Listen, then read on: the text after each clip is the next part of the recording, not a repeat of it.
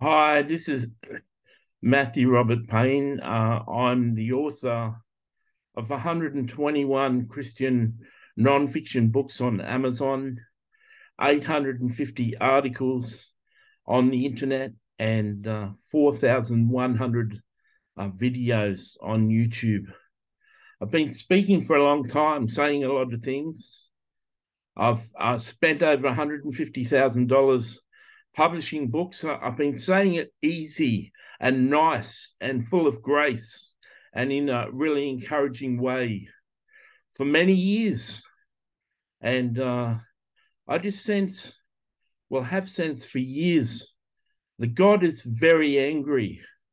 He's very upset. And the Christian church has so far misrepresented him that people actually use the name Jesus as a swear word now.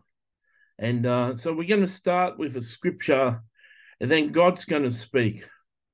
So, John, the closest disciple of Jesus, had this to say in 1 John 2:15 to 17. And I doubt that most Christians, I'd say 80% of Christians, have no understanding what this actual verse means.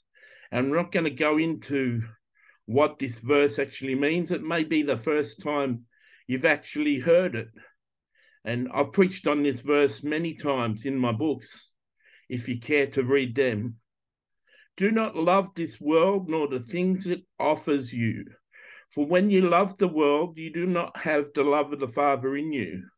For the world offers only a craving for physical pleasure, a craving for everything we see, and a pride in our achievements and possessions. These are not from the Father, but from this world.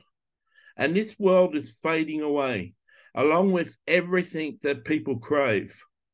But anyone who does what pleases God will live forever. So I repeat here, what pleases God? Because anyone who does what pleases God will have eternal life. Not everyone, and we're transitioning into the voice of God now. As a prophet, I can carry the voice of God. So God says, not everyone that says a one sentence sinner's prayer someday in emotion and in tears is going to go to heaven. Not everyone who says, Lord, Lord, Lord, and approaches my son on the last day of judgment is going to go to heaven. He's going to say, depart from me. I never knew you. They're going to say, we did signs and wonders and miracles and cast out demons and saved millions of people. And he's going to say to them, depart from me, you who practice lawlessness. Now, if you look into the word lawlessness, the Apostle John says lawlessness is sin.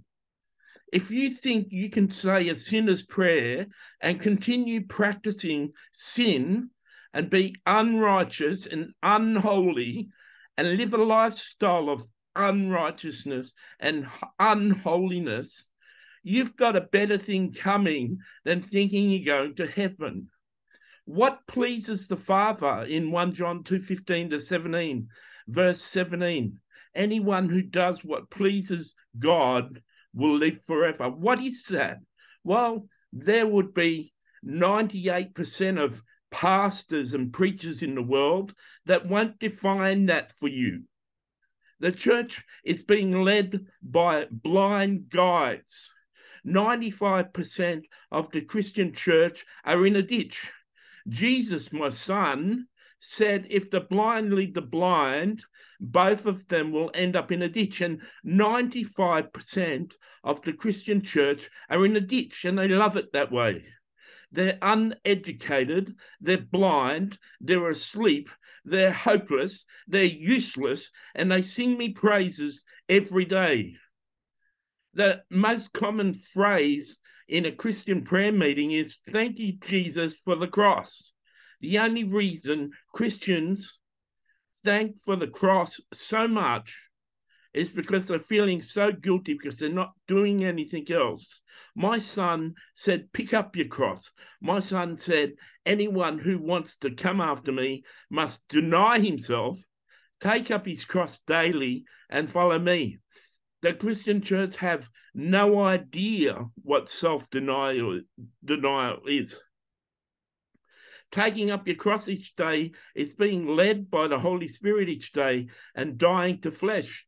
95% of the church don't get led by the Holy Spirit, don't know what it is to be directed by the Holy Spirit, don't understand what being led by the Holy Spirit is, don't understand what dying to flesh is, don't understand denying themselves, and certainly do not understand how to follow my son. Do you know how you follow my son? You understand what his 54 parables mean. You do some research and understand it. Matthew's got a book on that. The narrow way, the parables of Jesus made simple.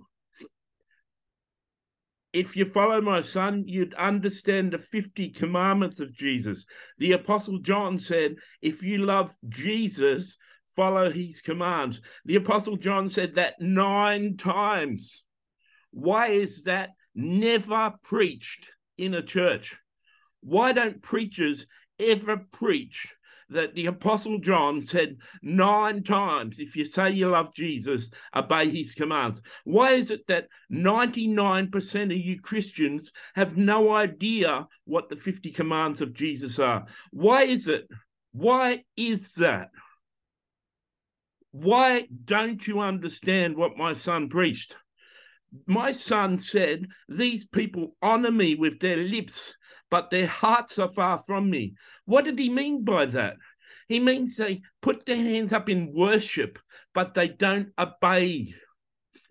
Matthew asked me 6 weeks ago, why don't Christians research what Jesus meant in his teachings? He's been frustrated for 22 years, and it's been getting worse and worse. Why doesn't the Christian church understand what Jesus teach? Why don't individual Christians seek out what Jesus taught? Surely they want to follow him. Do you know what I said back to him? Christians have got no interest in what Jesus taught because they know if they know what he taught, they'd have to do it, and they don't want to do it. You're disobedient. You're disobedient. You're a waste of space. If I had my way, and I'm being honest with you, if I had my way and there weren't prophecies standing in the way, I would wipe out this world just as I did with Noah's day. This world has become 10 times worse than Noah's day. Not only did we have Sodom and Gomorrah wiped out, but now it's just a popular thing. 20% of people identify as gay. 20%, 1 in 5. In Matthew's parents' generation, it was 2%. 10 years ago, it was 10%. Now it's 20%. You are wicked. You are a waste of time. There's so much money getting asked for. There's so much money getting donated and put into the gospel, but they're not preaching the gospel. Matthew's got a series called the Narrow Way series. If you look up the book, The Narrow Way, The Parables of Jesus, there's 5 books in that series. You can write to Matthew if you've got no money, and he'll give you the money to buy those books. You need to know what my son taught and start to obey him. What sort of husband, if he was going to marry a wife and the wife said to him, there's 3 things I want from you as a husband. If you use dishes and have food, I want you to rinse your dishes and put them neatly on the sink. When you wear clothes, I don't want you putting them all around the bedroom and all around the house. I want you to put them in a clothes hamper so I can wash them and put them away for you.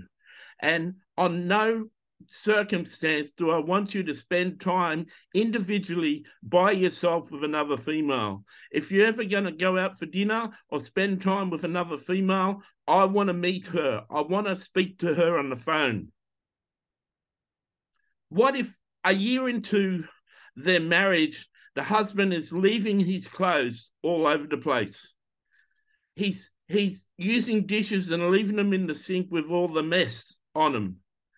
And he's having an affair with his secretary. Would you say that a husband fulfilled his role as a husband, or would you say that a husband only loves his wife in words but not in action? This is how my church treats me.